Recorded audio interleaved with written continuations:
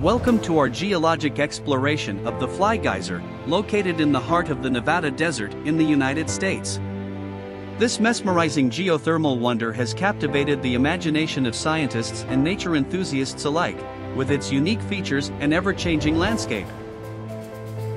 The Fly Geyser is not a naturally occurring geyser, but rather a man-made geothermal feature that resulted from human drilling activities in the area in the 1960s.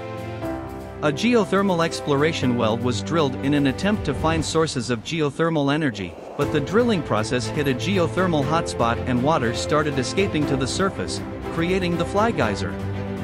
Over time, the escaping hot water, minerals, and gases from the geothermal reservoir have created the unique terraces and mineral formations that we see today.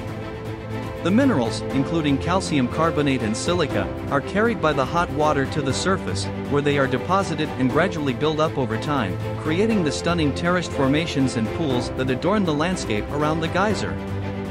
One of the most striking features of the Fly Geyser is its vibrant colors, which are a result of the mineral deposition on the terraces and pools. The terraces are formed from the continuous deposition of minerals as the hot water flows down and evaporates, leaving behind colorful layers of minerals that give the geyser its otherworldly appearance. The constantly changing landscape of the Fly Geyser is another unique feature. The mineral deposition and water flow patterns are dynamic, constantly shaping and reshaping the landscape. Over time, the terraces and pools may shift in size, shape, and color, creating a visually stunning and ever-evolving natural spectacle. Fly Geyser has drawn the attention of scientists and researchers who are interested in understanding the geothermal processes, mineral deposition, and geologic history associated with the geyser. Studies have been conducted to analyze the chemical composition of the hot water, gases, and minerals, as well as the microbial life that may thrive in this extreme geothermal environment. Access to Fly Geyser is restricted as it is located on private land.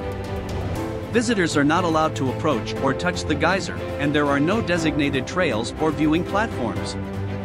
However, there are guided tours available that provide visitors with the opportunity to learn about the geology, geothermal processes, and history of Fly Geyser from knowledgeable guides while respecting the private property and fragile ecosystem. It is important to note that responsible visitation is crucial to protect the delicate geologic features and the surrounding environment.